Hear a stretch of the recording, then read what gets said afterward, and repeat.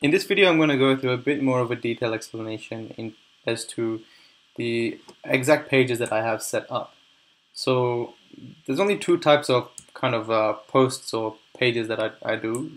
Pages, there's pages, which are these, and then there's product posts, which are just products.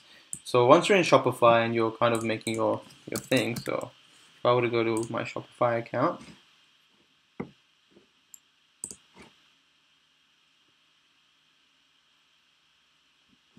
then I can go ahead and let's see, click online store, pages. So I can go ahead, click pages, and add pages, right? So all I do is click add page, and I'll add the page here, and it'll appear over here.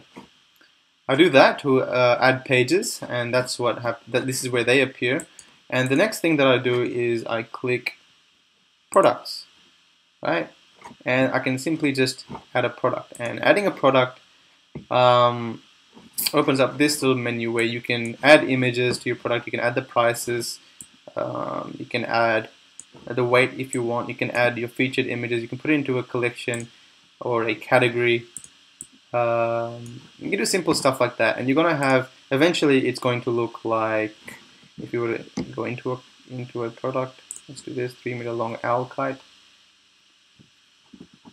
Eventually, it's gonna look kind of like this. So you've got your images in there, and you got your pricing. It's kind of expensive. I should bring that down. And it's ready to go. So you can start to bring traffic to the website. If I were to view that, it would look like this, right? And I'd have to add the countdown timer. And that's pretty much it. Ready to go. Ready to send traffic to and sell. But for the pages, right? I wanted to go through some of the pages that I have. About Us is just a really generic page I've got. I think I copy and pasted it from my previous store.